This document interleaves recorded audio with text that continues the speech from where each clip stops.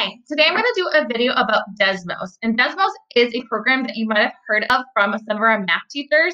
Our 7th and 8th grade math teachers are using a paid program this year on Desmos. It's a pilot program that they're using. And our 5th and 6th graders, our math teachers, are using this program this year, but they're using the free section. And Desmos was created for math. It is created as a math program. But what has happened is there is definitely many benefits to all subjects in this platform. I've used this with teachers to help with some off-task behavior because what's really cool about Desmos is you get to see what students are doing in live time. You can see, and then I'll show you what screen students are on, what students are doing, and you can pace students. So I'm going to do a quick introduction of what Desmos looks like and kind of what you can do. I'm even going to try to do some, show you how to make a custom activity yourself.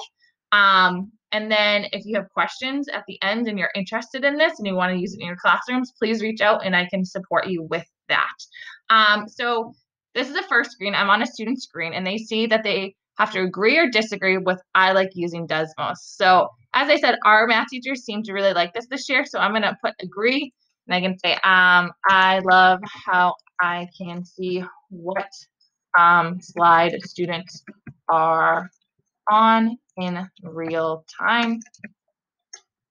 And then I'm going to submit this. And then on my teacher screen, I can see that there's one student on slide 1 and they put agree, and I can see their statement that they put right here. And again, you can see all of this for all your students while you are working. Now, as a teacher, I might want to paste them now to slide 2 and 3. I'm going to paste them there. And as you saw, when I went into the tab, it just pushed me over to slide 2. So as a student, it forces me into where my teacher wants me. And you can see I can also do multiple choice questions. So maybe I'm going to write this as my answer. And you can see this is a picture, but I can draw on the picture if I wanted to do stuff on there to support my thinking. And then I have an explain your thinking. Why do I think this? I think this because, and then whatever the student puts and submits it. And on the teacher dashboard, again, I can see that the student's on that slide. I can see the student put Ashleen, but then I know that is an incorrect answer. I can see the explanation, and I can also see what they did on that picture on the side.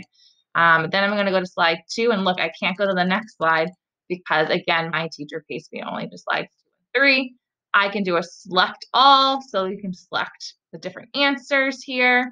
And again, I can see that on my dashboard, and then I'm going to unpaste them. And I'm going to show you the rest of the types of questions. I have a question where they can just type in their answers, as you already saw. There's questions where you can, again, have them write this in decimal form, but again, they can write in the picture. I actually have 2 pictures here.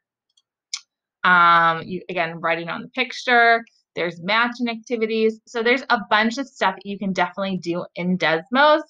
And all you have to do is you're going to go to teachers.desmos.com. And when you get there, you're going to sign in with your Google account for school. And what you can do is you just go to your activities custom and you make a new activity. I'm going to say test activity.